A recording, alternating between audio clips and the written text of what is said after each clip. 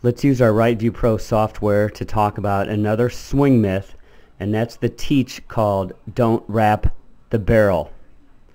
While I don't like to use the term wrap the barrel because it's confusing, it's very important to know that the Major League pattern shows that the bat is pointed at the catcher when the front foot comes down.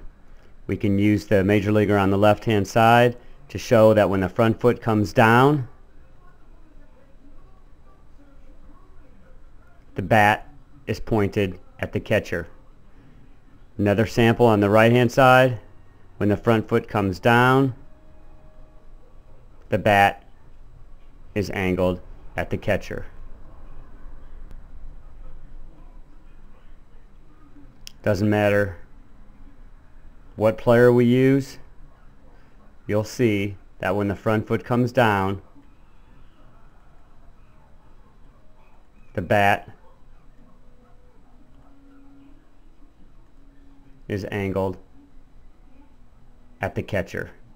The reason that this is important is it's important to get early bat speed and get the bat traveling this way, and it's also important to understand this hinge right here. This hinge is very powerful. Starts this way, and then it starts to angle this way, and then it finishes this way. If the barrel of the bat and the knob are not pointed at the catcher, you won't get this hinge and you won't get early bat speed. So while I don't like to call it wrapping the bat, it's just important to know that the Major League pattern shows that the knob of the bat should be pointed rearward at the catcher.